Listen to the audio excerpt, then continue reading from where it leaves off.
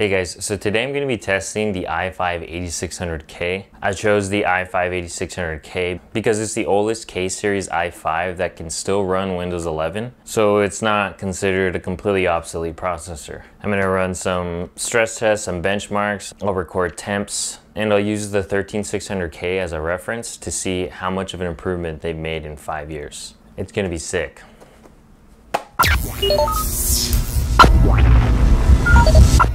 Said the i5-8600K came out back in Q4 of 2017, so 5 years before the 13600K came out. And if you compare them on paper, on the 8th gen you're looking at 6 cores, 6 threads.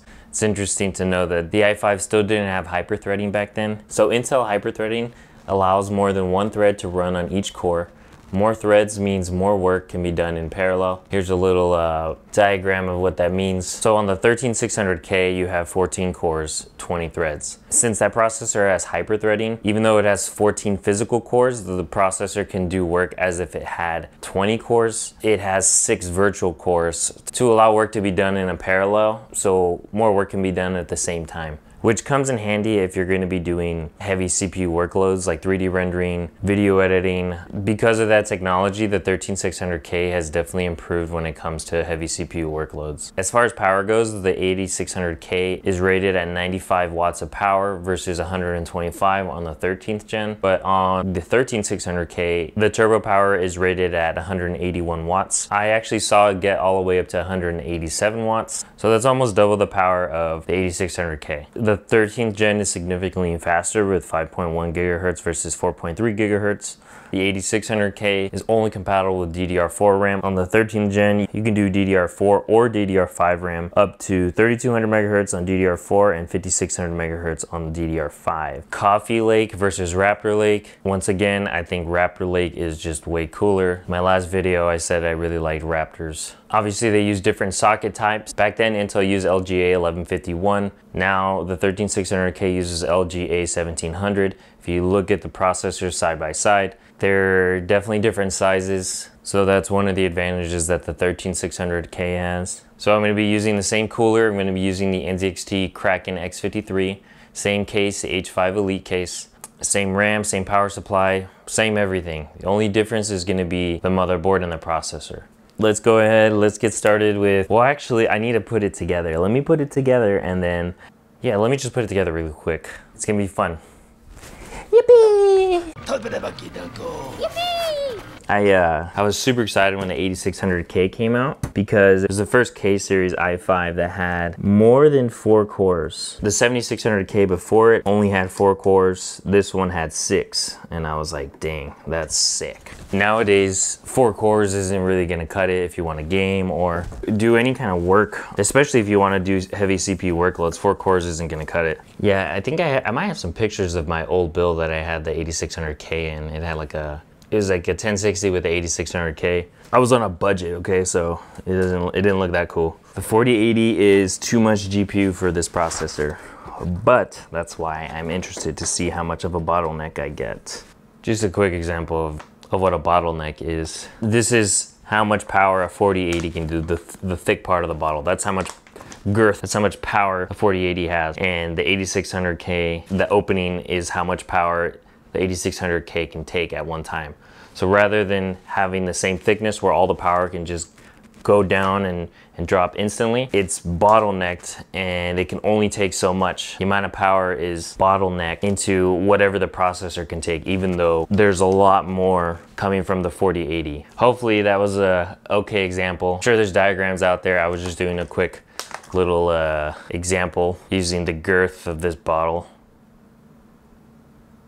You know, I had a 3090, but it wasn't a triple slot card. It was a dual slot card, but it was really long. And then I've seen the 3090 Founders Edition. I honestly didn't think much of it, but for some reason, the girth of this card always impresses me. It's just so girthy. First things first, I'm gonna run the Cinebench test. Since it doesn't have hyperthreading, I don't expect it to do well at all. I'm interested to see what kind of heat I generate. Hey, Klaus, get the flip. I wonder if it'll heat up at all. It's not as power hungry as the 13600K. Let's go ahead and run it. Even though the 8600 is rated at 95 watt, the max wattage I saw during the test was only 66 watts. I don't know why it was so low. I would expect it to be closer to 95. The 13600K was pushing almost 190 watts, even though it said it was rated at 181 watts. And I got a score of 5,711. Honestly, that sucks, because the 13600K got around 24,000.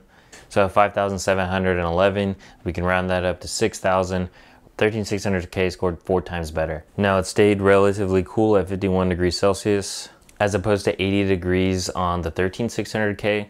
Heat wasn't an issue, but you don't get anywhere near the performance. In a matter of 5 years, the i5 has improved dramatically. More cores and the hyper-threading and the amount of power that the i5 can handle now make the 13600K score way better. Now the 8600K was designed mainly for gaming, so at the time you bought an i5 just to game. If you wanted to do any kind of workstation stuff, you would go with an i7 or a Xeon processor. And that year you could even go with the i9 processors that had just come out. I think it was the i9-7900X. If you want to do a lot of CPU heavy workloads, you could go with something like that. They were super expensive. They were LGA 2066, so the motherboards are pretty pricey. If you wanted better performance for workstation stuff, Intel offered that. The 8600K wasn't meant to score well in Cinebench. It was just meant for entry-level gaming. It seems like now Intel is making the i5 a good all-around CPU. So according to UserBenchmark, the 13600K is 34% faster in effective speed. When they did their test, their average score was about 63% faster. It's not a good multitasking processor, and it doesn't really allow you to use it for heavy workloads. Running the user benchmark test, let's see what scores we get and we'll compare it.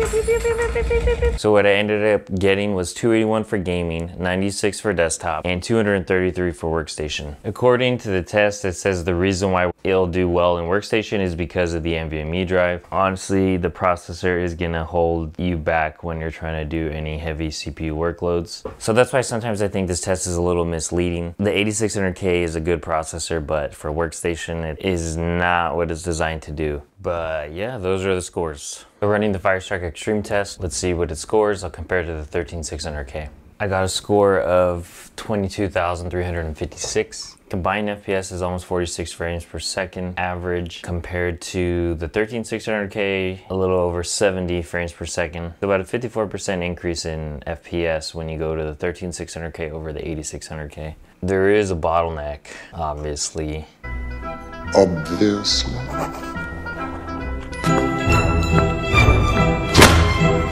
So 54 degrees on the 8600K versus 62 degrees on 13600K. So overall, there's about a 36% increase in score when you compare the 8600K and the 13600K. But yeah, that's the Firestrike Extreme test. So I'm gonna run the Furmark test. I'm gonna run it for 10 minutes. The 8600K is rated for 95 watts. In the Cinebench test that I ran, it was nowhere near 95 watts. I'm interested to see how much power I'm gonna be using during the Furmark test.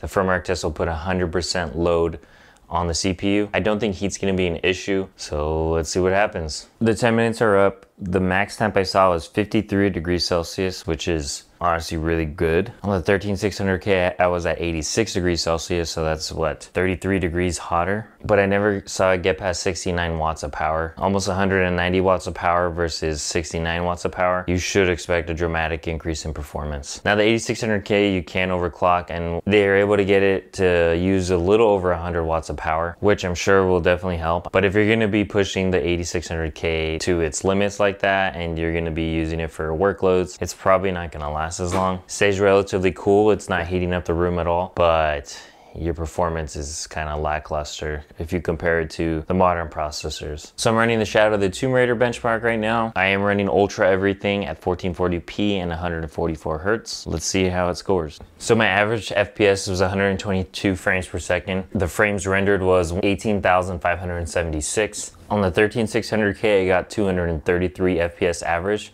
so almost double the FPS. Total frames rendered was 36,493. From what I've seen, the Shadow of the Tomb Raider relies heavily on the CPU, so that makes sense that there's such a big difference in FPS. Obviously, I already knew from the start the 4080 was overkill for this processor. You're combining new technology with 5-year-old technology. Originally, it wasn't designed to run with this GPU. So I'm running the Cyberpunk benchmark test. I have ray tracing on. Let's see what my FPS is, and then we'll compare it to the 13600K. So with ray tracing on, I got about 65 frames per second average.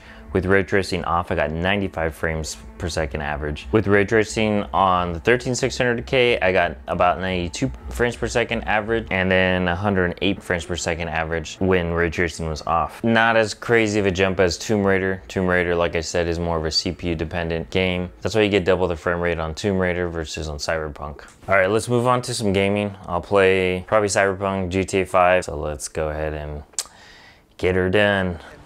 What exactly is wrong?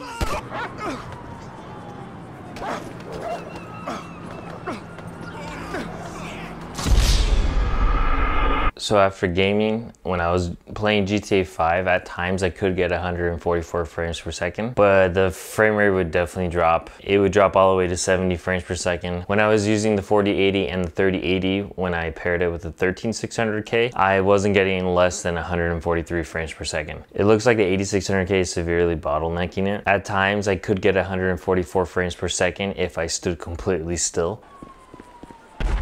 But honestly, it's not ideal. It looks like if you're wanting to play GTA 5 at 1440p, 144 hertz at max settings, it looks like the 8600K wasn't even sufficient to do that. And when I was playing Cyberpunk at ultra settings, I was getting between like 50 and 40 frames per second.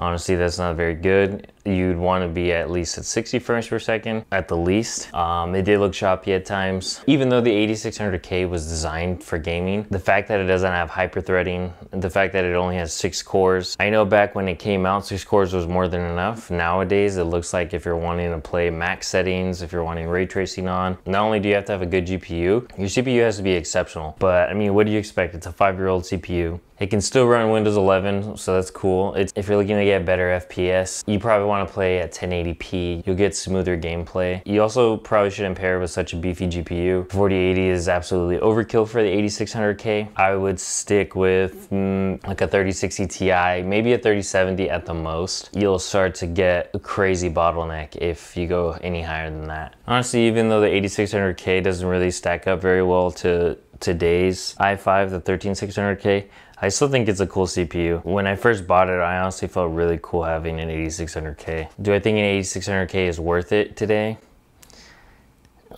If you're trying to game in 1440p, no. The 8600K was good for its time. It can still do 1080p. Since it doesn't have hyper-threading, it's not really any good unless you're just gaming. So don't expect it to do any heavy CPU workloads. It's gonna suck. I think the i3-12100F that I tested is better at handling those CPU heavy workloads. So one of the good things about the 8600K is that it's very power efficient. It's not very power hungry. The 13600K under full load was using almost 190 watts. The 12900K that I have usually pushes 230, 240 watts. So if you live in a warmer area and you don't want to add a heater to your room, the 8600K is the perfect processor for that. I think the 8600K has a special place in my heart because that was like the first over $1,000 build that I actually built. You know, growing up in middle school, I remember always wanting to build computers. I just never really saved up the money or had the money to build something. I think at the time I was looking at like a Nvidia 9600 GT. My first GPU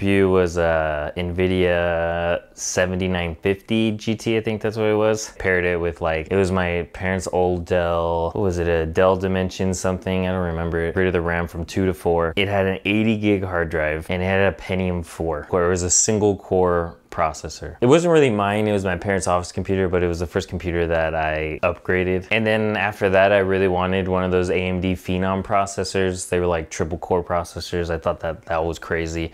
After that, I wanted like an FX 8350. I was like, this is all you need. I don't know why I would need any more than this. I never really got that. I just would buy laptops for school, stuff like that. And it wasn't until I started working at Geek Squad and I'm like, oh gosh, I just gotta build a computer. Yeah, the 8600K was the one that I chose and I'm like, I'm never gonna need to upgrade this. 5 years later, I'm like, hey, yeah, this CPU is kind of like the computer you leave by your TV if you wanna have a computer hooked up to your TV. It's not something that you would use. Or it's a good office computer. Fortnite computer. I wouldn't let anyone play Fortnite in my house, but yeah. So I guess that's why the 8600K has a special place in my heart, because it was the first over $1,000 build that I had that was like, man, I have some power. The 8600K doesn't stack up very well to 13600K or the 12600K that I've tested. I think its biggest downfall is the lack of hyper-threading. If it could use virtual cores to help it during gaming, especially like open world games like GTA 5 or Tomb Raider, which both games tend to rely on the CPU a lot, 12th gen i3s are already better than the 8600K. I think it's fun to pull out older technology compared to the new stuff. I think it's just a fun way to see how technology has changed, and it does bring me back to the good old days